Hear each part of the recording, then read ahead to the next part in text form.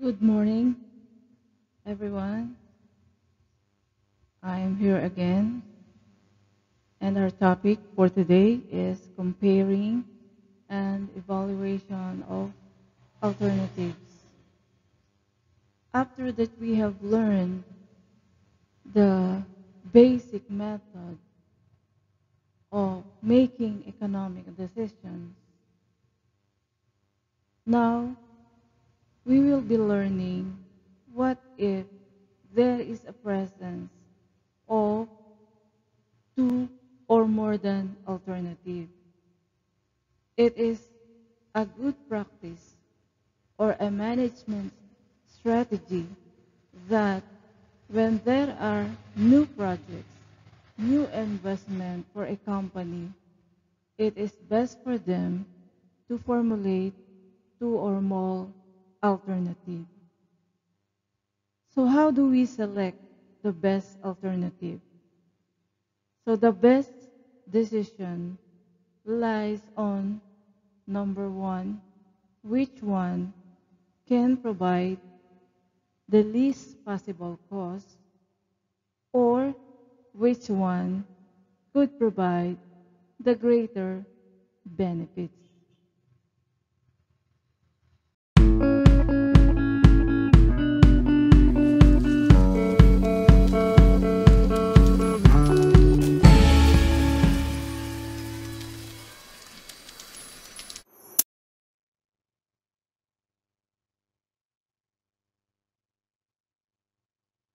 Let's continue. To arrive at the best economic decisions, every alternative should undergo a careful evaluation that establishes the benefit and cost analysis. So we have four methods that I'll be using in my illustrative example. So these are the rate of return on additional investment method, the annual cost method, the equivalent uniform annual cost method, or the EUAC, and the present worth cost method.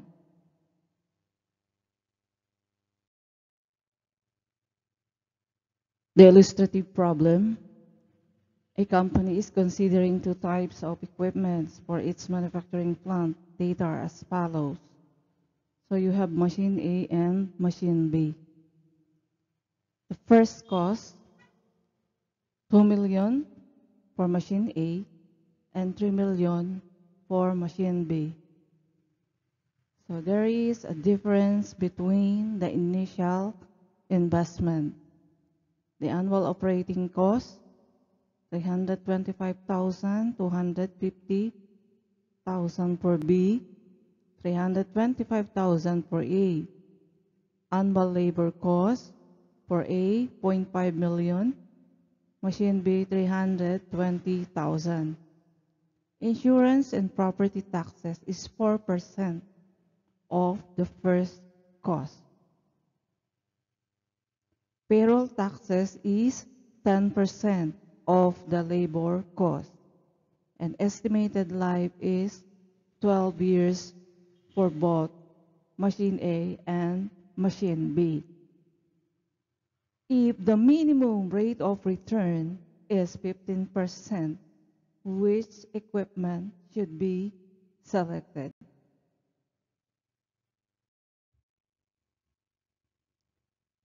Our solution. So the first method is the rate of return on additional investment. Take note that from the given, the first cost for machine A is 2 million and for machine B is 3 million. So there is an additional investment of 1 million if machine B will be chosen. So this method will determine, is it justified to choose machine B even if there is additional investment of 1 million? So the details for machine A, annual cost. First is depreciation. I compute the depreciation using the sinking fund method. The money's worth is 15% and the life is 12 years. So we have this equation for depreciation, 2 million, all over the sinking fund factor 29.002 equals to 68,960.76. The operational cost is 225,000. The labor cost 500,000. Payroll taxes will be 10% of the labor, so 50,000. Taxes and insurance 4% of the first cost, 0.04 of 2 million. We have 80,000. Hence, the total annual cost is 1,023,960.76.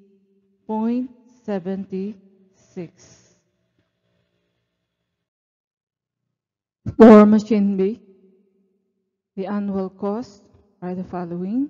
So depreciation, employing the same method, sinking fund, we get 103,441.14 per year. Operation cost 250,000, labor 320,000, payroll taxes 10% of labor cost 32,000, taxes and insurance 4% of 3,120,000. The total annual cost therefore is 825,441.14 centavos. On our analysis, we will compare the annual cost of machine A versus machine B to get the difference or the annual savings. So when we choose machine A, it will have an annual cost of 1,023,960.76 versus the annual cost of B, 825,441. We get a difference of 198,519.62. So this is the annual savings on the additional investment for B. The annual cost for A is greater than the annual cost for B. So that difference favors machine B. To solve the rate of return on additional investment, we have the formula annual net savings all over that additional investment. So we get 198,519.62 over the additional investment of 1 million. We get 19.85%, which is greater than the present worth of money, equivalent to 15%. By that result, it is justifiable to choose machine B over machine A, although machine B will require an additional investment of 1 million. The additional investment is acceptable based on the rate of return.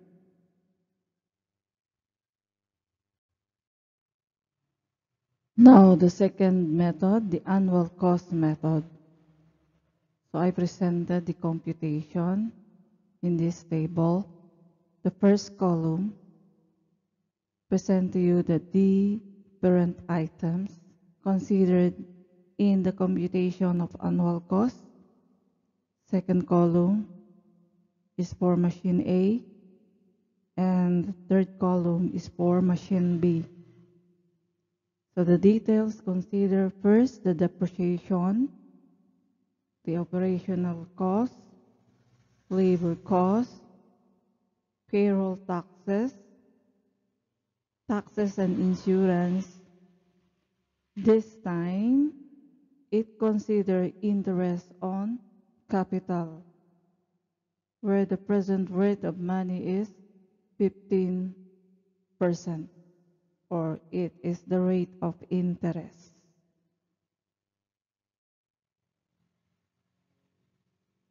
If you wish to recall on our first method, the rate of return on additional investment is 19.85%, which is greater than the interest rate of 15%.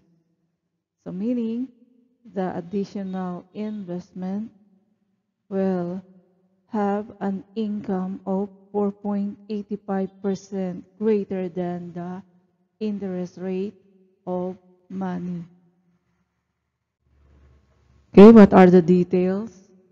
So it is presented on the second and third column for A. So the same as in the rate of return computation, but let us check on the interest on capital. That is 15% of 2 million is 300,000. So the total annual cost for A is 1,323,960.76. For machine B, the same consideration as in rate of return, and the interest on capital is 450,000, that is 15% of 3 million. So we get a total of 1,275,441.14 for machine B. So in this method, you have to choose which alternative provide the lesser annual cost. So in this result, we get that the annual cost of B is lesser than the annual cost of A. Therefore, we have to choose machine B. The third method, the present worth cost method. So the same, we will compute for the annual cost, but this time, since we are on the present worth, we will be excluding depreciation. So again, the items, operational cost, labor cost, payroll and taxes, interest on capital, taxes and insurance. So we get a total annual cost for machine A and machine B. For machine A, we have 1,255,000 annually. For machine B, 1,172,000 annually. So now, how do you compare the annual cost? Annual cost for A is greater than the annual cost of B. Let's continue. We will show the cash flow analysis. So there is an initial investment of 2 million for machine A and an annual cost of 1,255,000 annually. For machine B, the cash outflow is 3 million plus an annual cost of 1,172,000 per year.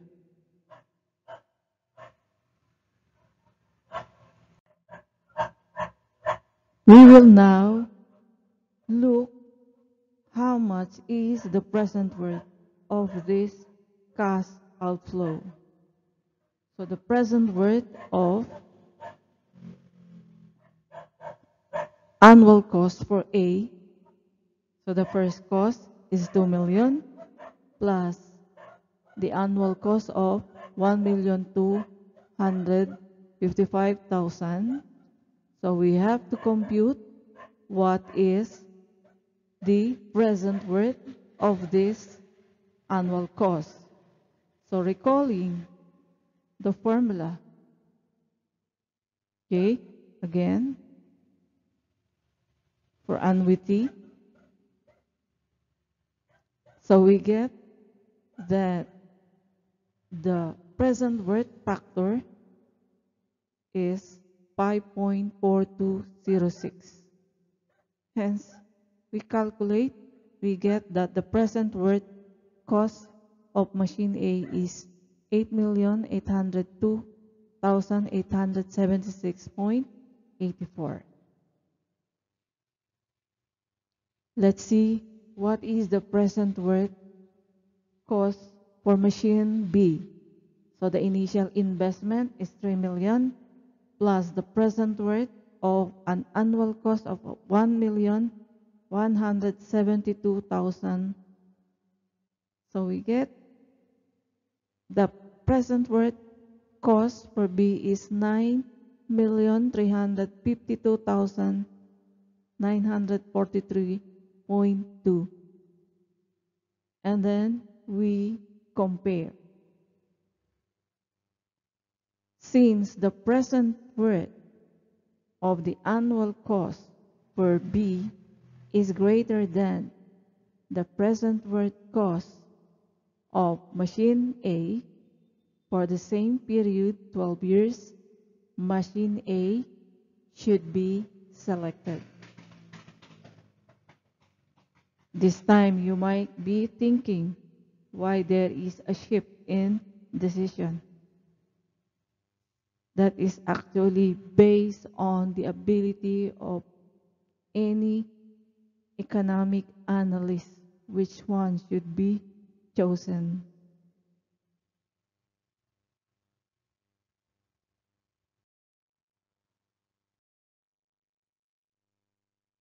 Method number 4, the equivalent uniform annual cost method. So let's see the cash outflow first. So for a machine A, you have the first cost is 2 million and the annual cost is 1,255,000.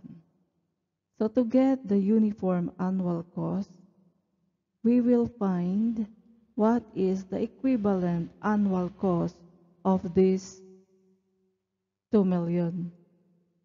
Hence, by employing the concept again of annuity, we get that the equivalent annual cost of 2 million is 368,962.84, and we add it up to the annual cost of 1,255,000. We get a total of EUAC for A equal to 1,623,962.84. Method number 4, the equivalent for B. So the initial cost is 3 million. What is the equivalent annual cost of that first cost?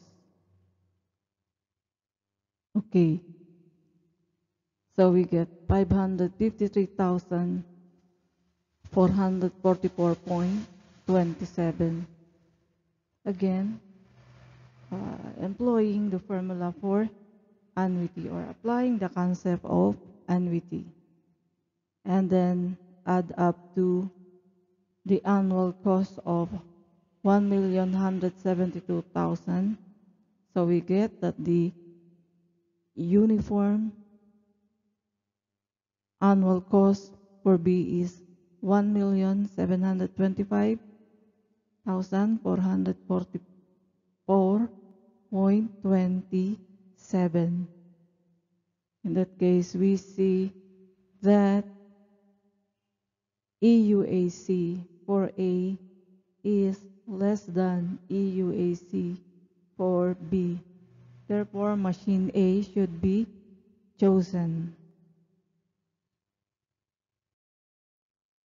So this is the summary of our results employing the 4 method. So 1 and 2 favors B, 3 and 4 favors A. For me, as a mentor, it is really dependent upon the ability of an economic analyst, which should be chosen. But as for me, I would choose the results for 3 and 4. That actually give more emphasis on the time value of money.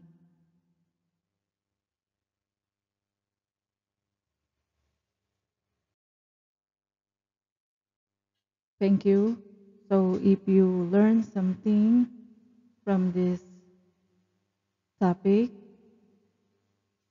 maybe you can like and post your comment.